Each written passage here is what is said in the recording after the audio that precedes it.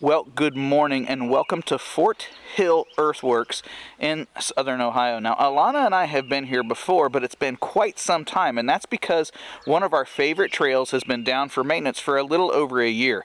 They just wrapped that up about a month ago, and I think they might have even added a new trail. So Alana and I are looking forward to a visit here to check out the repairs, see what they did to that, because this used to be one of our favorite little hiking spots. It's about an hour from home. And one of the really neat things when it gets cold, which it is now, it's like a 43-degree start for us here this morning. It's going to get up into the 60s, but anyway, we can dress a little bit lighter because when we start out, it's straight uphill for a good stretch, and that gets our heat going and everything like that. Also today, I'm going to do a massive gear update. Really, I need to rewind time a little bit, go back to Christmas where I announced that I had a new camera, I had a new action camera, I now have a new drone. I want to talk to you about all that equipment, experiences I've had with it, why I made the changes, and what changes may be yet to come. So I was hoping to do another video for that, it just hasn't worked out, so I'm going to add it into this hiking day and review. But for now, I am a little chilly, so I need to get moving. Here we go. Okay, so time out for the beginning from the end. Long and short of this is that I ended up doing the two things I said I was going to do. So I did a gear update and a hiking and trail review of the location, and I got a little wordy with kind of both of those. All in good sense, but I realize I may have two audience people. So I am going to use the chapter section throughout this. If I'm getting really boring with the gear, you don't care, you can zoom forward to get the next little blurb on the hike. If you care the other way around, then you know what to do. Anyway, here we go.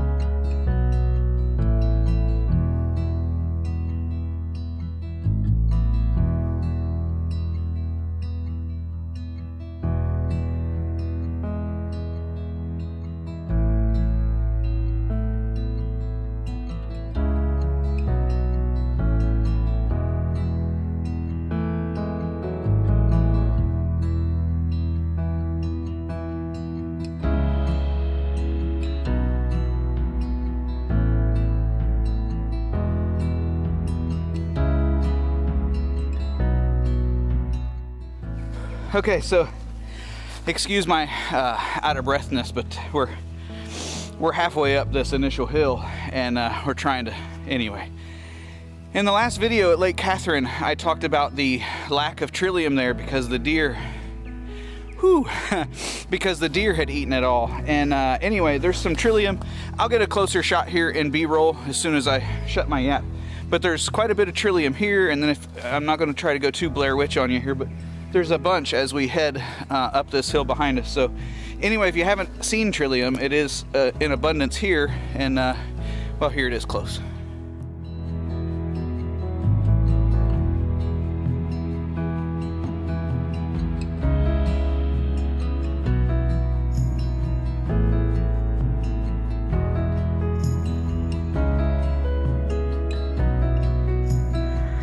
That's it.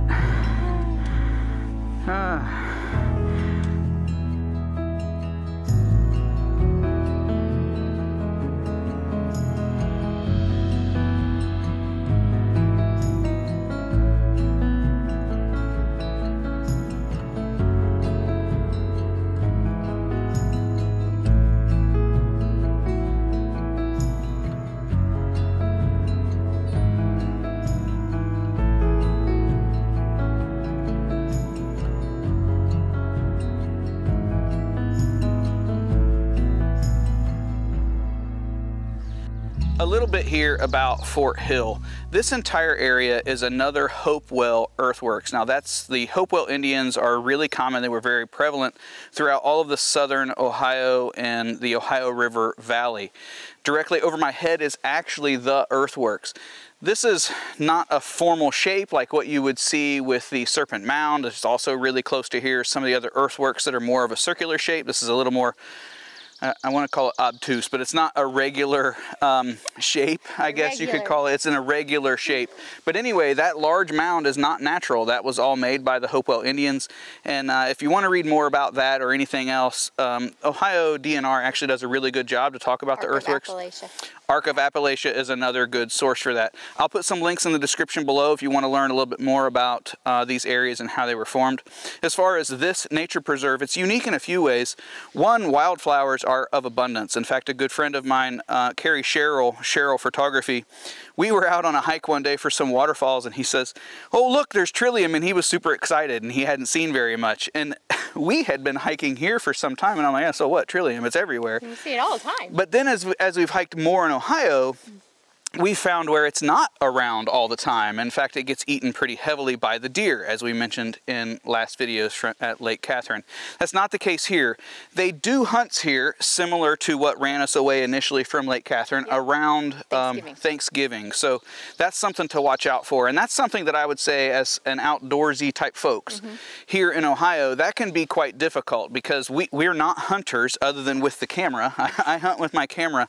I don't follow hunting seasons, and it is not publicized well. There's a number of times we show up to hike at a place, it's a hunting season, so we just result to wearing orange like we're hunters anytime we think it is hunting season. But there's even off-season stuff like squirrel and weird things that we don't know until we pass someone in orange with a gun in the woods. But anyway, that's one thing to be aware of. This nature preserve also allows dogs to hike with you. So if you like to hike with your doggo, this is a good place. As long as you keep them on a leash, it's absolutely allowed. And that's a rarity for hiking trails in an Ohio nature preserve. So that's some extra stuff in here. Speaking of wildflowers, I've taken quite a bit of B-roll. I'm going to share that with you here when I shut up. But first, I promised gear updates. And the first thing I'm going to talk about is my GoPro Hero 9 along with the media module. Now, I have mixed reviews on this camera. And before I begin with that, let me tell you first why I switched to it. This PGI Tech telescoping little tripod action has done a tremendous job with B-roll for me. In fact, I started my channel with a DJI Osmo Action a year and a half, maybe 2 years ago, and almost everything I did was with that camera. Where it started to let me down, and what prompted me to move to the Z6 that I'm talking to you on now, is that whenever you get in woods sort of like this, where it's really thatchy and there's a lot going on, due to YouTube's compression and everything, if you do panning and tilting, especially if I do any color grading whatsoever, the video really falls apart, gets very pixelated. And I'm sure if you look at some of my older videos, you'll see where that occurs. And I have been trying really hard to resolve that. Whether I shoot 4K and upload in 4K, whether I shoot 4K, upload 120, I have not found a good consistent way to deal with the compression of YouTube, where I can show really thatchy, condensed woods with really any amount of motion with that. A channel that I follow was using all GoPros, not specifically the GoPro Hero 9, but they were using a camera in a similar way. And I'm sorry, I don't remember now. This is kind of old where it prompted me to want this, but I noticed they were able to do further color grading and do some things with their GoPro footage, and I thought, let me try. So I got the GoPro Hero 9, and I loved the fact that with the media module I had a built-in mic. I do wish they had a dead cat instead of sort of the foamy.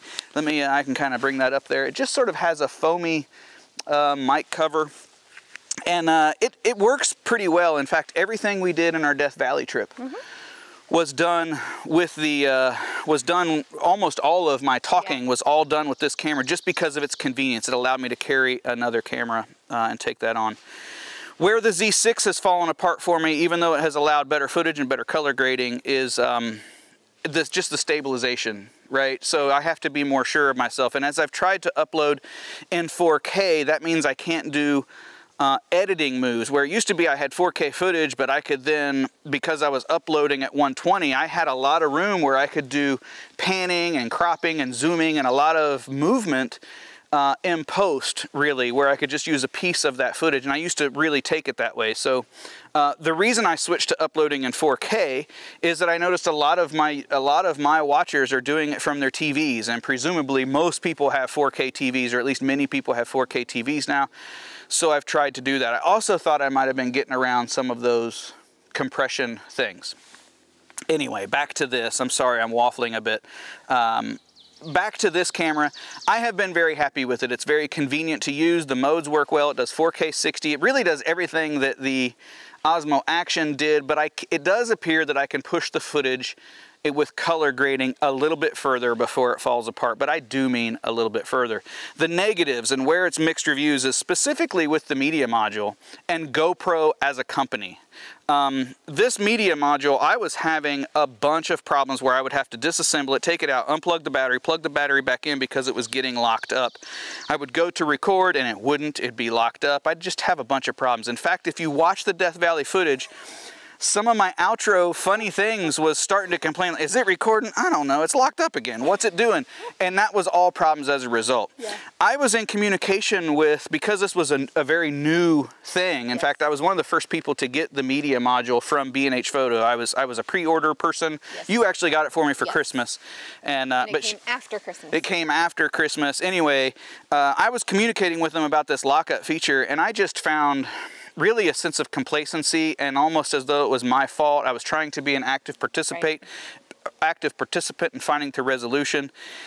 In the end, I got so frustrated with GoPro themselves in the trying to resolve it. Even when they finally admitted I had a bad media module, their resolution on how to get me a new one was so convoluted that I called B&H Photo. That's who I bought it from. There's no sponsorships here. Yeah.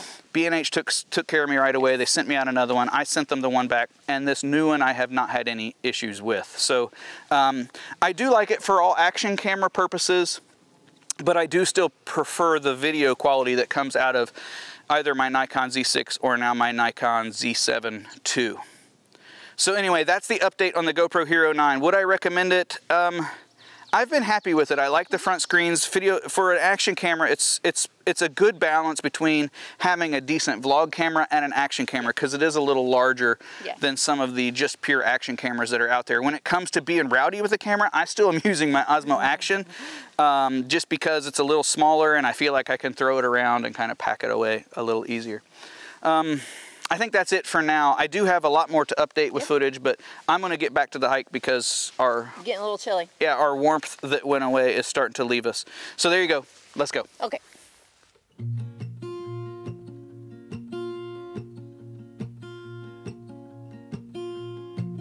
There's a lot of colors, I don't know where to go. See a lot of colors, only feeling blue.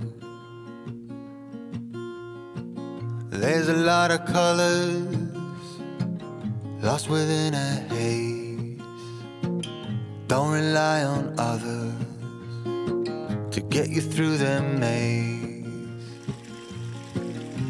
The dreams are not the same for me, standing by the shore while you're on the open sea. Cannot take this anymore.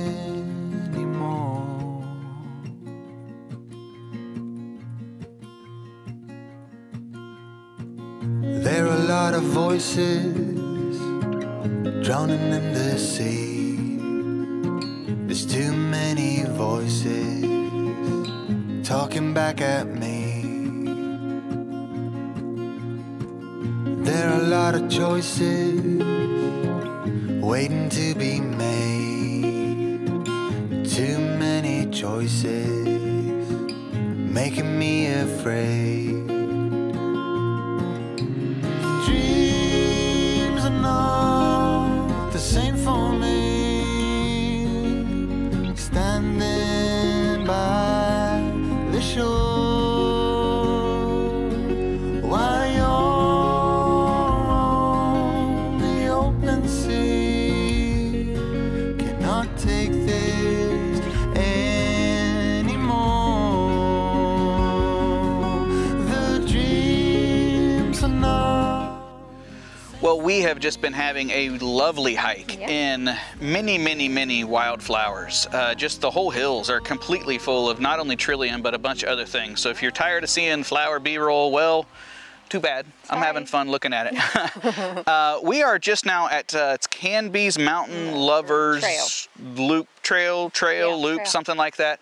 We're at least at the connection of it. Now we're actually hiking the Gorge Loop counterclockwise from the parking lot. And I will tell you, both when we've been hiking in here now and when we have in the past done Canby's Loop, you feel like you should be making your exit to cross the water. Yes, you do actually cross this water in two places. It's just a little bit downstream.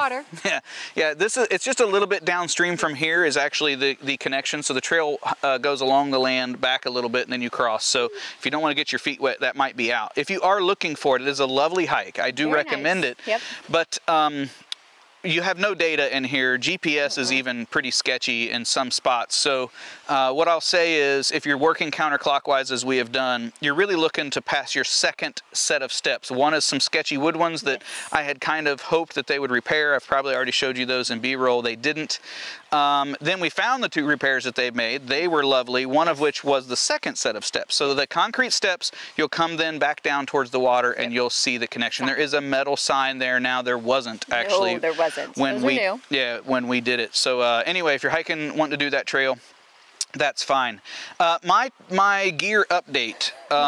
First, let me back up to one thing that I didn't cover on the action camera and why I've stopped using action cameras or why often I will opt for the Z6 even over the Z7 II is low light. It's really pretty dark here today. We have very thick cloud cover, and even with the Z6 it has the full-size sensor, full-size 35 millimeter sensor, so a full-size sensor, but it's only that 25 megapixel, so it really does very well with low light performance, and that's something that just is horrific with any action camera that I've found. So unless it's really bright and really sunny, I always opt for the Z6, and since we start a lot in very near dark or we're out until dark often, I have been opting for the Z6. When we were at Congaree National Park, I tried to solely use the Z7. I could not be more happy with having 4K 60 frames a second. I could not be more happy with the photos I got from it, but even it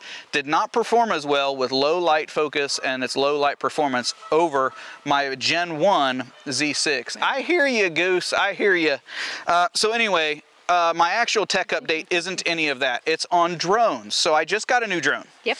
I got the first gen, well, it's not, it's actually second gen. So I have a Mavic Air 2, not the 2S or whatever they just recently released. Because they released it, I found B&H actually had some of their brand new Fly More kits that went like on sale the week before, so I got a screaming deal on it and I picked up one of those. What I have had for a very long time, Christmas 2 years ago, is the Mavic Air. Now that, or the Mini, the Mavic Air Mini. Yes. We might get a landing. We're gonna get a landing. They're right there. Oh, okay. I got excited. They're in the water. They're in the water. Shush, I'm trying to record over here. Thanks.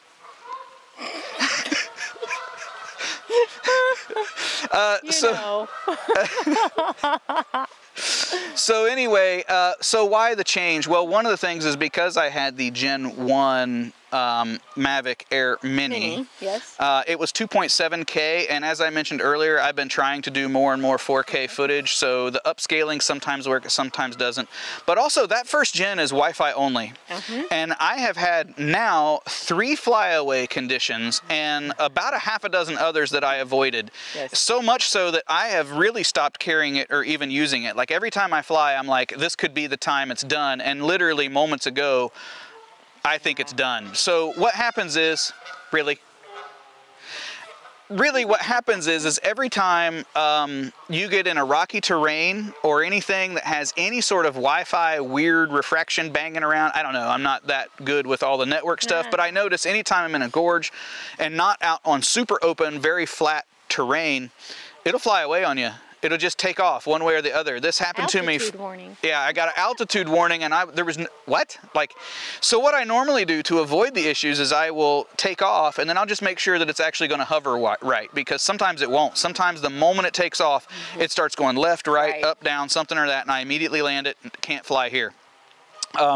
Normally when I can hover, it's been okay, but my first flyaway was at Lake Vesuvius. Lake Vesuvius, took off over open water. Luckily, I was able to get it going sideways, and I got it back to land. Yep. I had it take off at a hike. I don't remember what we were doing, not sure that one. But it started getting freaked out about altitude, and when I went to land... Hills. Yeah, no, yes, where it went to go straight up, I was able to get it back down. Anyway, I've had a couple flyaways and in different directions. It just happened to me moments here ago. I was going to get some nice B-roll going down the water here, and all of a sudden it started crying about altitude warning. I was not able to go up. I was not, because the altitude limit. Yep.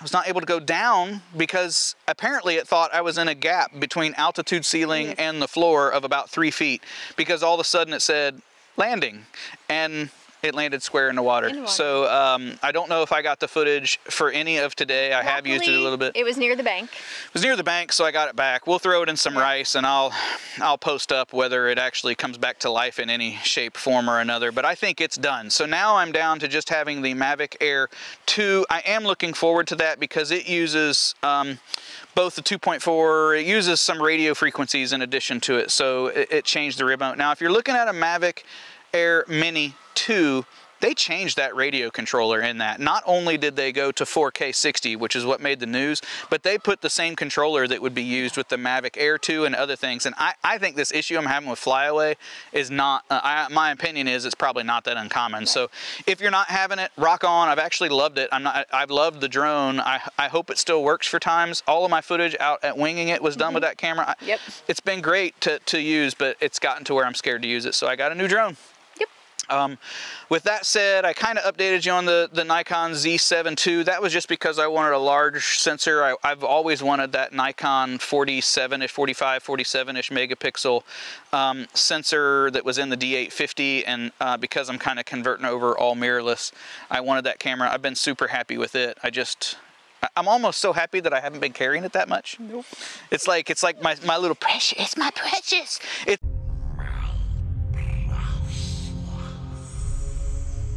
I don't really want to carry it, which is a weird thing, so I keep using the Z6. Anyway, back to the trail? Yeah. Back to the trail.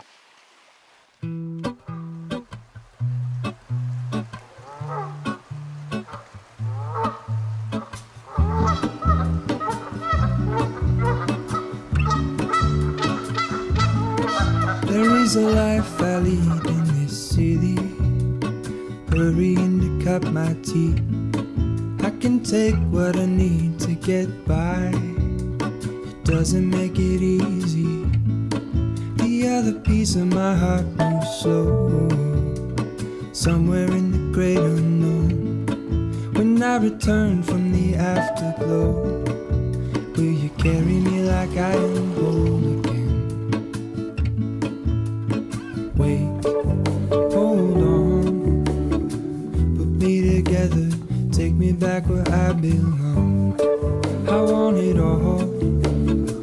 I had a feeling, but the feeling is all gone. Wait, hold on, put me together, take me back where I belong. I want it all. I had a feeling, but the feeling is all gone.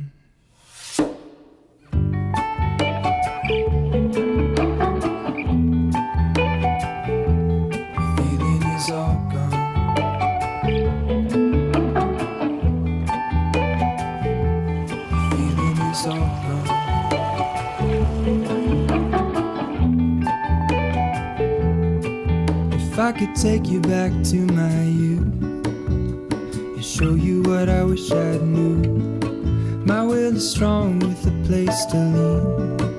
In the moment I hung desperately, the other ring on my wrist is gold, pairing with the light it holds. When I return from my skin and bones, I'm remembering the words you told. Well, there you go, the Gorge Loop Trail here at, where are we at? We're at Fort Hill Nature Preserve. Yep. And again, this is one of our favorites. I'm very thankful that it's back open. Yes. A couple of corrections on the trail as we wrap up and talk about it. One is that we kind of talked about if you go counterclockwise. Yes. And one of the things they've been doing is updating a lot of the signage, and we noticed on our way out that that's your only option now. So it is one way with good reason, because Yes. the other thing I would note is that there's several points on really all the trails in here, but especially that gorge loop. And if you went over and did, that's Canby's, right? Mountain Lover, yeah, the one across the Canby's stream. Mountain Lover. If you went to do either one of those, be prepared for a pretty narrow track that's off camber. It's a little slanted towards The hill. a pretty steep drop off. And it would be because of that we have long said that I would avoid hiking here. Because it's at that slant, it drains off well, but I would avoid hiking here during or immediately after rain. Give it some time to dry off. Once it does, the dirt has quite a bit of clay in it, and it's pretty sticky in most spots. The exception would be there are some spots where it isn't slanted and it's kind of bowled out.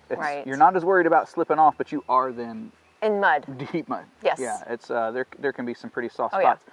Whenever you're here, plan on getting your feet a little dirty. Yes. There's a lot of natural streams and natural springs. I'm sorry, that you're gonna cross, and the end result is that there's water the whole way. Right. So, as far as timing, I would say now. Yes. It's gorgeous. There's so much going on, even beyond the wildflowers on the ground, the floor. Yes. The red buds that didn't get damaged with the snow we had earlier this week. We had like 3-4 inches of snow, and red buds don't take the load very well. They're kind of fragile. So some of those broke, but the red buds and dogwoods are really blooming, flowering as well. So it's just an absolutely beautiful time. And we noticed in most of the flower, there's still quite a few buds. So I actually believe we've hit it pretty early. Trillium maybe not, but most of the other flowers pretty early. So I think you have at least another week when this airs. Plan this weekend if you're in the area when you see that. So your this weekend, not our this weekend. That wouldn't make much sense, would it? No. So anyway, great hike, great place. We loved it. There is still some places where you got to do some dancing. There's some bad stairs and a little bridge that's out. It's all doable. But I hope that there's enough funding to continue repairing this area because if you can see, and I'll actually take a little bit of well, you've seen it now, B-roll of sort of the gazebo. That's not really a gazebo. No, it's a lot bigger than a gazebo. What do you call that thing? Party room? Yeah, you can kind of rent it out. Yeah. This room kind of back behind me, and this little bridge, this little area. It's just really very nice. It's really pretty. Yes. So I hope that they continue to improve upon it. As far as gear, the last real gear is what I'm talking to you on, and I hope it's better than my last attempt at Congaree National Park. Yes. And that is the Cinco, I want to say de Mayo, but these Cinco mic kit. Now, was this a Christmas gift or did I buy these? No, actually it was a Christmas gift, but then you said you were going to buy them, so I'm like, well, I already did. Right. So this was in my wish list that Alana bought for Christmas, and the reason I got these is because it was before the Rode Wireless Go, the Rode Wireless Go, before they had a dual mic setup. Right. So when I first embarked on this channel, it was just me, and Alana was really kind of avoiding the camera all the time. I was just eye candy too. Yeah, well, you didn't even really like that. Like, you preferred me doing B-roll and kind of leaving you out of the whole mix. That went to then where you were okay being the subject in B-roll, and now you kind of like chatting in on it. So anyway, the channel has my name only because, well, I don't want to change it again. It's still new, but it's still really... Anyway, what a waffle. So I was looking for a mic where we could mic each of us up and kind of do a mono left and right and dual channels. Now, the last time I tried these, it's supposed to have a function where it can remain in stereo and merge those in, but what I found was one ended up overriding the other, and it would actually kind of do some weird clipping, and it's bad audio, but if you watch the wrap-up of our Congaree National Park video, you'll see where I tried these mics in the past. I do hope they're working better now. I have been so happy with my Rode Wireless Go that I used in another, for the rest of this video, except for right now, where we're both intentionally talking. It's where I went from a dead black cat, to a dead skunk. Yeah. I had been using the Wireless Go, and now that they have a dual channel, I think I'd go with that. If for no other reason than it has a display on it where you're sure what is left, what is right, what is A, what is B, and when you're adjusting the audio levels, you can see it. This has literally been a 15-minute hunt and peck that I hope I have sorted out, because counting, ABC, they're not singing. marked A or B or anything, so I really don't know how this is going to work. I do hope it works well. Yes. I think that's it. The only other gear, and this one's super easy, you got me this Peak Designs. Peak Design, some kind of Wambadyne clamp, V2. I think they have a V3 now. Oh, I don't know. I don't know. Anyway, I have Very used nice. that on 2 different bags, and I have been keeping my camera right here on my chest. It helps load my bag front to back, so I don't have so much trying to pull me backwards down a hill. I actually like it out in front. It's also very quick to grab, which is another reason I'm using my larger cameras, the Z6 Yes. or Z7, more for video than the action cameras. It used to be I used the action camera because it was out, easy to carry Right. in my hand all the time, but now that I've got a better camera close, I've been using that. Yep. So there you go. My call to action for you before I wrap this thing up is I just put this up at HD or 1080p, and I did that so that I could do some punch zooms and some other things that I would prefer. I was also able to use higher frame rates for some little bit of slow-mo on a few clips. And my question is, do you prefer the videos that I have been doing here as of late that are in 4K? Is that a benefit to you and your TV, or do you care at all, or did you actually like me to being able to be smoother and do some things at 1080? I'm really curious kind of where my audience is. I think it's kind of 50-50. Half of you seem to be watching on TV, and half of you seem to be watching on your phone. I wouldn't think those of you on your phone would give a hoot. So, so I'm really curious where that works out.